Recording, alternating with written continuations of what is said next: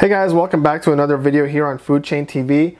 This video answers the question, does a seedless watermelon still have seeds? Okay, so let me answer you.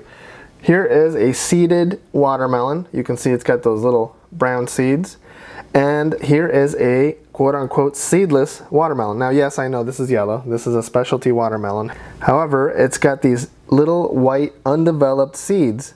Okay, so a seedless watermelon is not actually seedless. Okay, now here's a red watermelon. You can see it still has little white undeveloped seeds. Okay, they're very, very soft, so you don't have to worry about them. But I don't think I've ever seen a seedless watermelon that didn't actually have seeds. Okay, so by seedless, what they mean is they've bred these to a point where these little seeds never actually fully develop, and you can chew them up and eat them. You probably won't even really feel them in your mouth. So this answered your question. Yes, a seedless watermelon still does have seeds, but they're undeveloped little soft seeds. Okay, hopefully this answered your question. If you guys have any other questions about food, please post them in the comments below, and thank you very much for watching.